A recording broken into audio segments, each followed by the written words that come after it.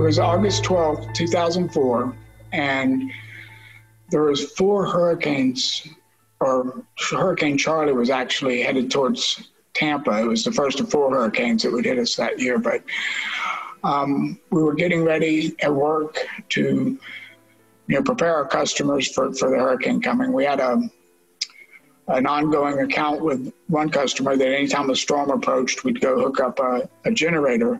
We had done this 100 times.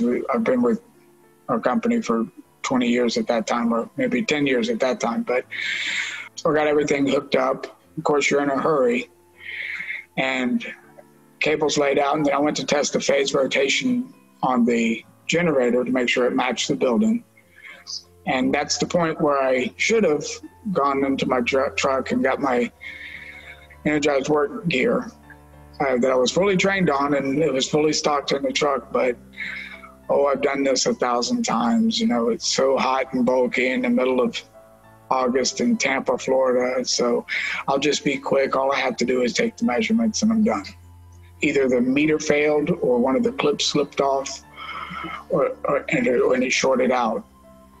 So when I got to see, boom, and I blew up a 4,000 amp, 480 volt, 3-phase switch gear. And it blew a hole about 2 foot all the way through the switch gear. Exploded, blew me against the wall.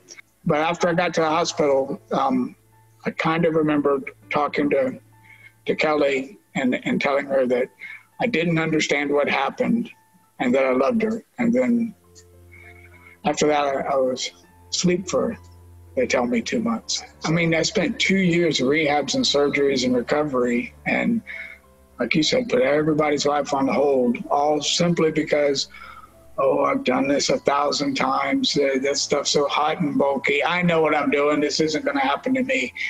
The day I stumbled out of that room, I remember the first thought I had was, this doesn't happen to me. This is something you hear about at the supply house, that this guy's brother knows this guy that this happened to or something. This doesn't happen to me. And it did. It did happen to me. And it totally changed my life.